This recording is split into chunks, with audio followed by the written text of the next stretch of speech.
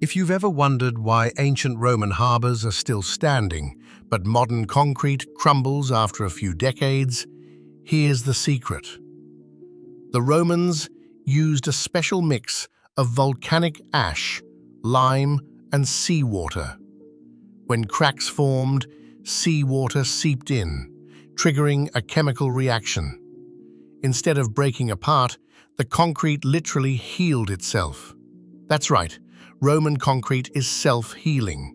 It's why their aqueducts, docks, and amphitheaters are still here after 2,000 years. Meanwhile, modern concrete, it's strong but brittle, and once it cracks, it's game over.